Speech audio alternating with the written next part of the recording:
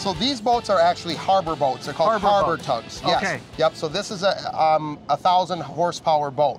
The line boats that go from New Orleans to St. Paul are about 10,000 horsepower. 10,000 horsepower. Yes, and they will handle anything from 9 to 20 barges at one time. Wow. So they could push 12 barges in here, 6 are assigned to Red Wing. We'll take those 6, leave them here. They'll keep going up the river to St. Paul, leave the other 6, grab 6 other ones, come back down here, grab 6 that ADM loaded or Red Wing grain loaded, put them back in the tow, and then they're destined to New Orleans, and then it would get offloaded for export to countries all over the world. The world. All over the world. Yeah, and what's usually being brought down the river and up the river?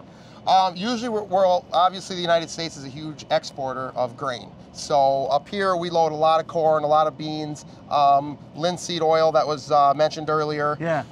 And then as far as up the river, that would be products like fertilizer, things like that. Yeah, and they take it all the way down because there's no fertilizer down there, or how does that work?